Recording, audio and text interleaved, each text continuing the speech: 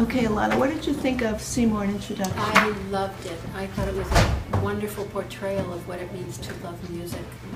And it was so beautifully filmed, right from the beginning, right up to the end. There was nothing in it that was at all interrupted the flow. It was just a beautiful flow.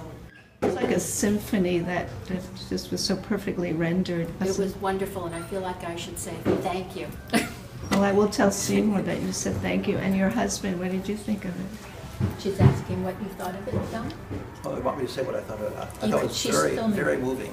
And, talked about the music you're expressing the emotion. The music, it doesn't bring the emotion from you, but it itself is the emotion.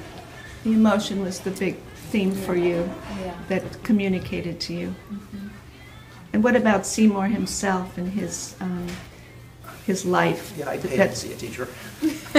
Yes, when we all. Where is Joseph? I thought it was inspiring. I think the way he verbalized certain things about the music and the way his students spoke about him, clearly reverential. I thought the documentary was fantastic, tremendous. He's inspiring. He is so inspiring. You know, I thought the editing too was so perfect. Yes, I thought the movie really itself pay attention to the way was wonderful. Yeah, but he himself, he I carried thought as it. a subject, really, carried Seymour the film. carried it. But I wanted to tell everyone that the picture I gave to Seymour about 2 years ago, it's a seascape, was on the wall. Oh, I yes. thought I'm going to actually put it in the blog, the actual seascape that I framed for him as a gift.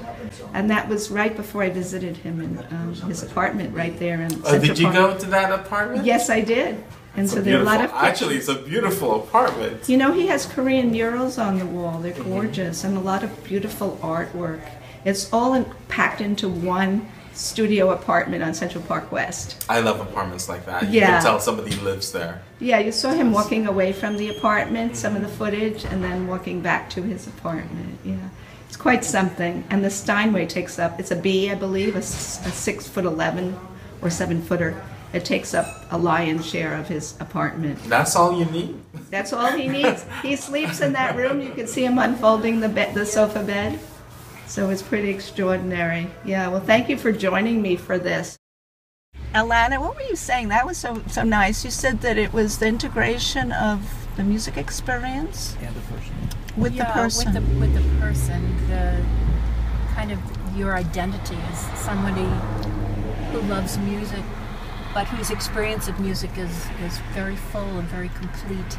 And I think all of us have that capacity, but it's not encouraged. That's almost like what Seymour is implying, because he was saying that in the old days of the masters, that part of being a musician was composing and playing. Right.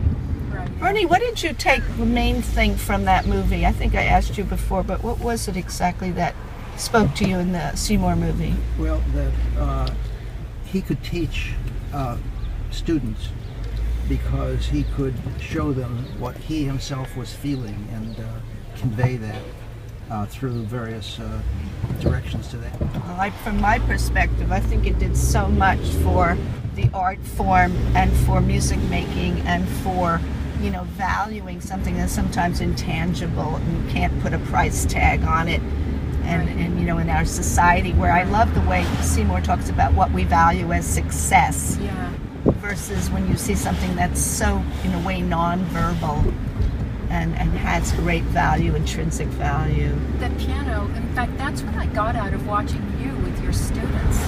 It seemed to me that you weren't grooming them for the concert hall. You were grooming them to play as best as they could so that they would get the most joy out of it.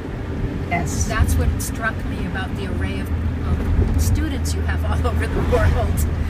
It was very enlightening. It was like, wow, this is great. Yes.